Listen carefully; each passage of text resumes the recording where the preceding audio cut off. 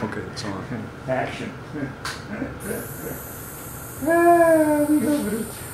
That is it. Okay, off, and now we turn that on, and then she should have started to flow. And now I'm going to turn on the ticking.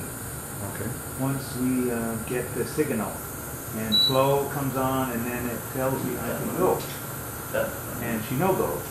But that's because I didn't press it hard enough. No, I need to turn that down a bit. I don't know that I can. I'm on the most sensitive scale that I can be on.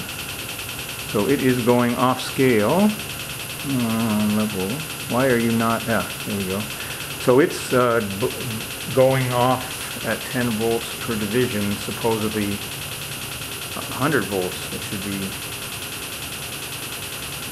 It's not handling that well.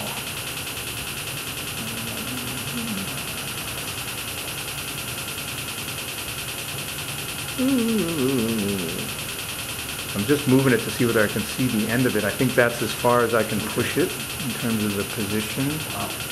And something cracked. Oh, that blew the probe right off the bonnet. Would that be the fuse, or would it have blown more than that? Oh, that's there, but interesting. Careful. Oh, well, it blew this out of the... That's the fuse?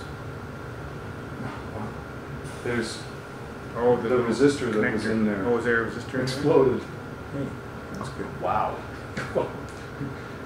I don't know.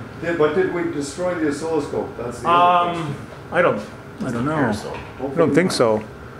It's looking happy. I mean, it's still running. But now if we put a different probe on, is it going to work? That's a good question. Okay, I'm sure. Can you just do a test with a reference? That would be one reason why I have two probes. Yeah. Would that be now? That'd be the other reason. That was the original question of the day.